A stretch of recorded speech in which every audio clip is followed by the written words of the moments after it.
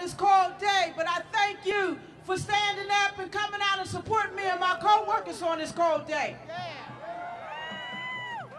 Just want to tell you a little bit about what's going on. I am Leslie Poston. I am one of many UPMC employees that they claim they don't have. I am one of them. Another thing, I'm one of them workers that has to rely on the food bank as well to make ends meet for my family. I don't think it's right when he's sitting up there on the top of that building.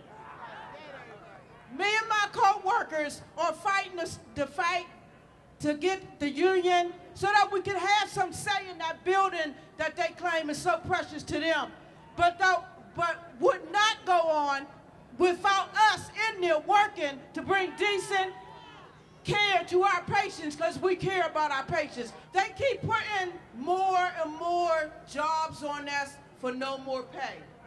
I have a co-worker who's been there for 31 years. When she started, she was making 50 cents an hour. She is not at $15 an hour 31 years later.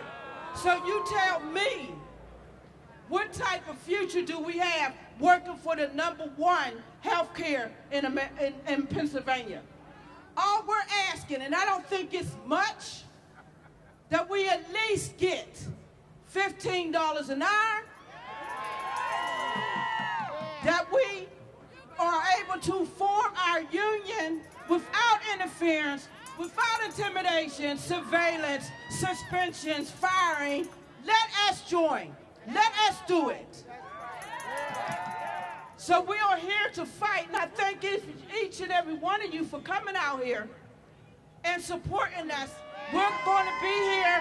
We're not giving up even after you're gone, and I know in spirit that you got our backs.